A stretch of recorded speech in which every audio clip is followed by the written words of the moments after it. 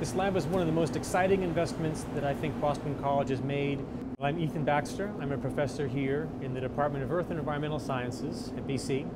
I'm the director of our brand new Clean Lab facility in Tim's facility, and I'm an isotope geochemist.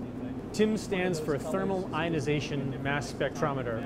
One of the systems that we're working on right now is reconstructing the cycling of water and carbon dioxide through the Earth's interior in places called subduction zones. The devastating Sumatra earthquake and related tsunami, that was triggered by a subduction zone earthquake.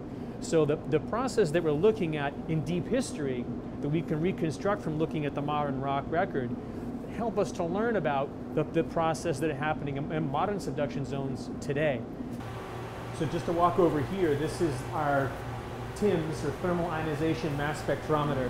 What the TIMS does is it takes a sample from which we have extracted that particular element of interest, that neodymium, that strontium perhaps. We load it on a tiny little metal filament. We pass a current through the filament, just like a light bulb, it glows. The current thermally ionizes the element.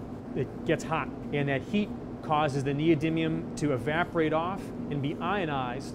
Those charged ions then get sucked down our flight tube, and they go around a magnet around a corner. And the lighter isotopes corner tightly, whereas the heavier isotopes barrel around that corner like a Big Mac truck and end up on the far end of our collector block. The collector block is down here, and then we can very precisely measure the isotopic ratios between those different masses. This is a shared Boston College resource. It's something that we're very passionate about and very excited about. I'm the director of the facility along with Professor Corinne Wong, also in the Department of Earth and Environmental Sciences. Some of the exciting examples that we're already thinking about and building upon here at Boston College are collaborations with folks in history, folks in classics, who are really looking at archaeological artifacts. Those are some of the collaborations that transcend the earth sciences, transcend the environmental sciences, that really excite us. Take a look at that strategy of